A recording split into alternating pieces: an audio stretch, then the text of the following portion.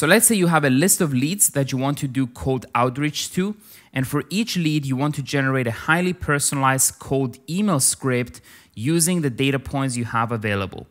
In this video, I'm going to show you how you can automate this process. So here I have an Airtable base. If you're not familiar with Airtable, it's basically a database management tool. And this is where I'm storing my list of leads that I want to generate scripts for. Now, this entire thing I'm going to show you here could also work with a Google Sheet, for example, or any other database management tool.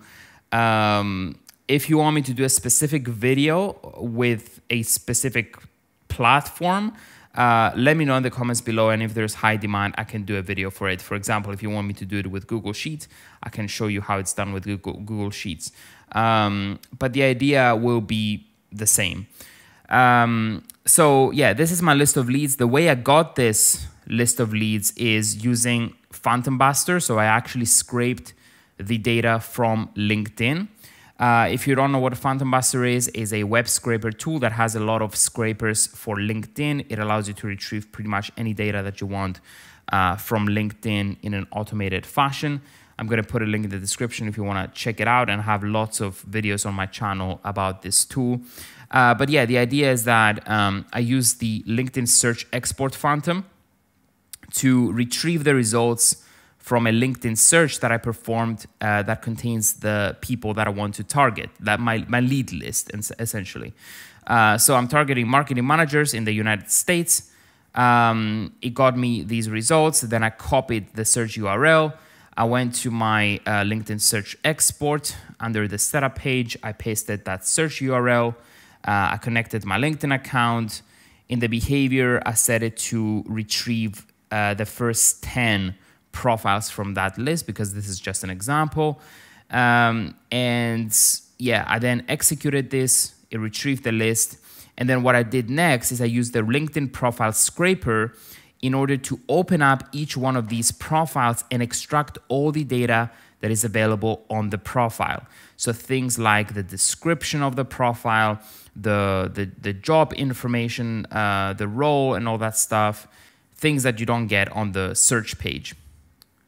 So that's the LinkedIn profile scraper. And to show you a little bit of the setup here, I basically told it that I want to scrape the profiles of all the people that I was able to retrieve from the LinkedIn Search Export Phantom. So that's what I'm passing as an input here, the LinkedIn Search Export Phantom. Again, connected it to my LinkedIn behavior here. I told it to export, scrape 10 profiles. And yeah, the results are here. So for each person, I got the first name, the last name, the current job, their location, their profile description. And using these data points, I'm then utilizing AI in order to generate the script. Now, how do I do that? The way that I do that is using Make. So this is where my automation lives, make.com. It's an workflow automation platform. And the automation starts off with an Airtable search records module. So I went to my Airtable, I searched for the Airtable modules. I selected search records. And on the configuration, I went ahead and created a connection with my Airtable account. Very simple to do. Then I selected my base from the list. I selected my table that contains all the leads. And then in the formula here, let me just open it again. Okay. In the formula here, I said that I want to retrieve all the records from the database that have the status field equal to generate script. What does this mean? If I go to leads here, you can see that I created 2 additional fields. A field called status, which is actually a single select type of field that has two options, generate script and script generated.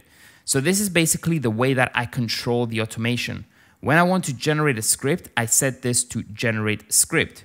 When the script is generated by the automation, this automatically gets set to script generated. So I know that it has been successfully generated. And then the script here is a long form a long text field, which is where the automation stores the actual generated script.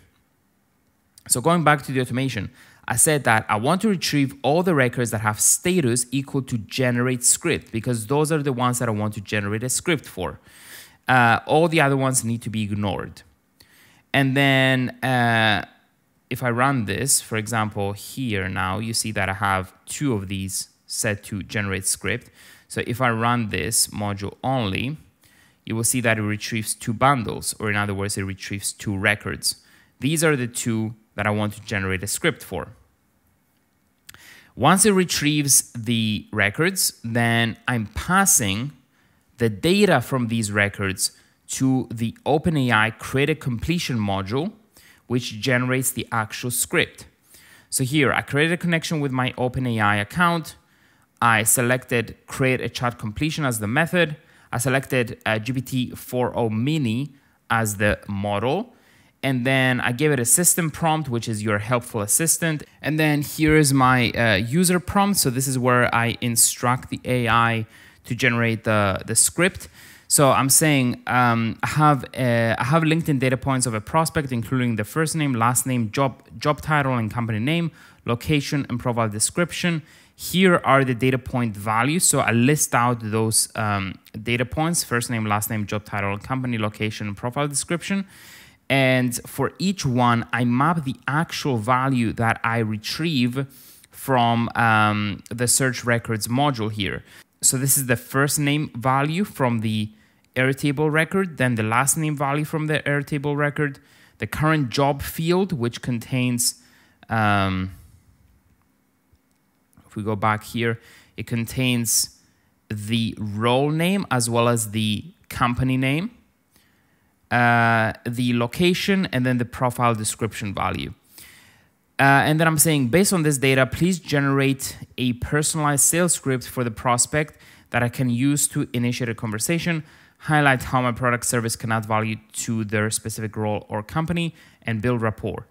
The script should include a personalized greeting mentioning the prospect's name and company, a brief mention of something relevant from their LinkedIn profile based on the profile description value, an introduction of the company. So here I created an imaginary company and an imaginary product, focusing on how it can solve a pain point or add value to the role. And then I explain what the actual product is, what it does. Then I say that it needs to include a clear call to action. So schedule a meeting, quick call, or offer a free demo. And then finally, I say that it needs to have a polite closing remark. Now, the final instruction here, the output instruction, is that it needs to output the text of the email body, right? So I specifically want the email body, which should not exceed 2,000 characters. Then in the max tokens here, I'm saying that the max tokens I'm going to give the model are 2,000 tokens, which is actually, I'm actually going to turn this to 3,000 because I'm saying that I want it to generate a text that is up to 2,000 characters, but actually 2,000 characters could be more tokens. So I'm going to set this to 3,000 just so we have enough tokens for the 2,000 characters. And yeah, that's the prompt, right? That's the instruction for the AI model. Now, keep in mind that this is not super sophisticated. Like, this is not the point of this video. The point of this video is more like the automation, how to build the actual automation. If you want to use this, then I suggest like you actually experiment with the prompt and tweak it until you have something that generates good results for you. And you can use this, as a boilerplate. So that's the prompt.